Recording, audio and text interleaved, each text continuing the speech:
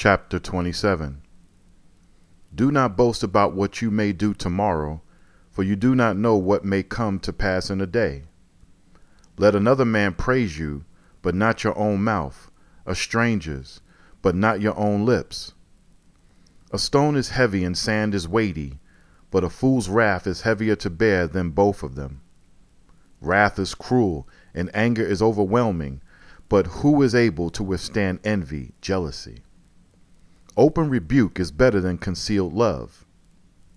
Faithful are the wounds from a friend, but the kisses from an enemy are deceitful.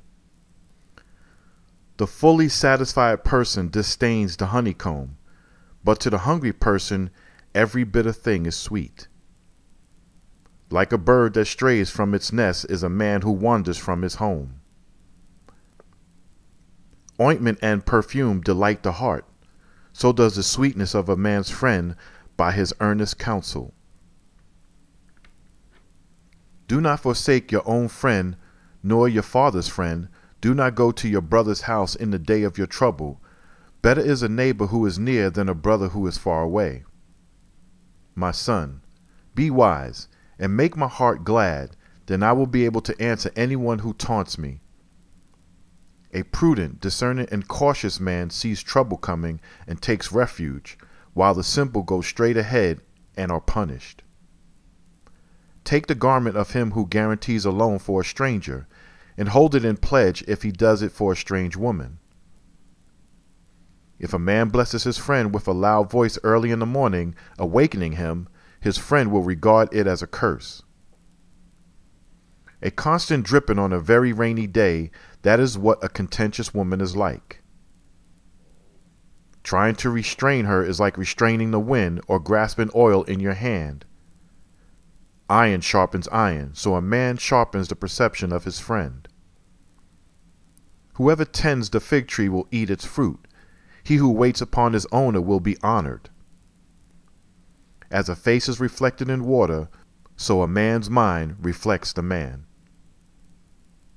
Sheol, the grave, and Abaddon, destruction, are never satisfied, and neither are the eyes of a man. Like the refining pot for silver and the furnace for gold, a man will be tested through the praise, flattery he receives. Though you pound a fool in a mortar with a pestle, as you would to crush grain, you will not rid him of his foolishness.